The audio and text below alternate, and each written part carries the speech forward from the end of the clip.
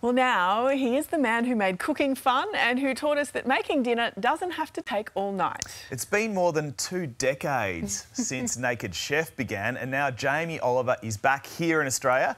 And today, reporter Sarah Stewart caught up with the father of 5 in this Breakfast TV exclusive. Hey, feeling good, like I should.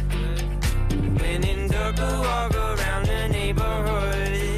He's written 26 award-winning cookbooks, starred in countless TV shows, opened restaurants in 22 countries and 8 cruise ships.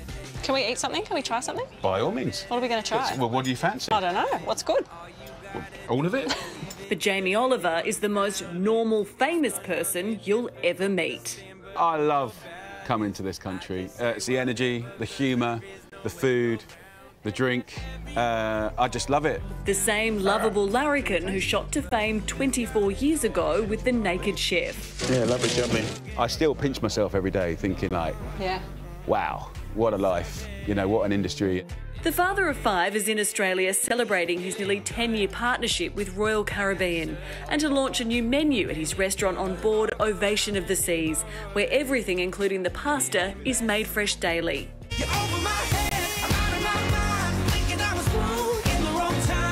We've got these arancinis, try that over there. All right, can you have one too? Because I can't eat on my own. Well, I've already eaten the whole menu. Honestly, I can't keep going. How do you think I stay so skinny? Jamie grew up in a pub and left school at 16.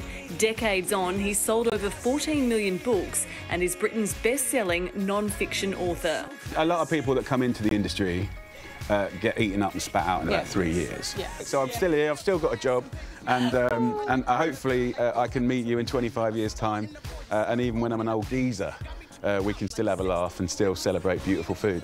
You are very loved around the world, but we want to know more about you. So I'm going to ask you some questions. Right. You've got to give me a quick answer. Only 2 choices. OK, well... All right. Soccer or cricket? Soccer. No, I'll cricket, actually. I'm off soccer. Go cricket. OK. We haven't done... I've started badly, haven't I? I know, it was supposed to be one word. I'll be quicker going forward. OK, Go on, crack all right. on. Cheeseburger or pizza? That's terribly... One word! That's really... I mean, a good cheeseburger. Both are quite hard to get... Oh, this is not going well, is it? Sydney or Melbourne? Oh, that's really mean. Why would you do that? I'm just trying to get to know you. It's not like the UK where you've got one city that everyone talks about. There's, like, proper rivalry.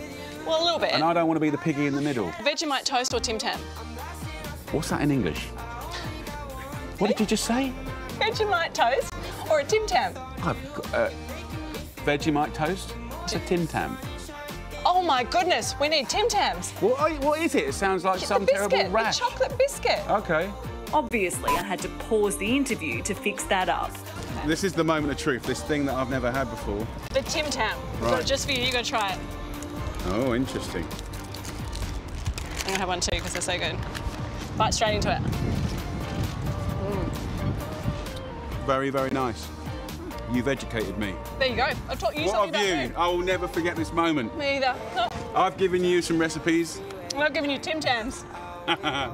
Fair enough. Lovely. And back to it. All right. Read a book or watch a movie? I'm dyslexic, so I'll have to watch a movie, really. OK. Otherwise, I'll fall asleep. Messi or Ronaldo? Ronaldo, but I don't really do football, to be fair. OK. What about Adele or Taylor Swift? I'm going to go Taylor Swift today.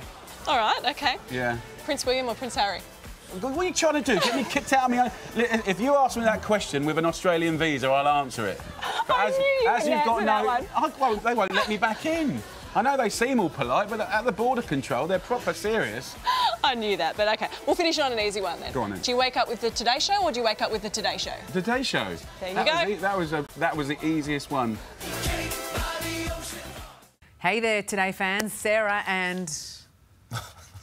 What's my name again? Oh my goodness, Carl. Hey, thanks for watching our YouTube channel, though. Subscribe now for more news, special reports and amazing Aussie stories. And Carl misbehaving, Whoa, of course. that never happens. Always happens. What's she talking about?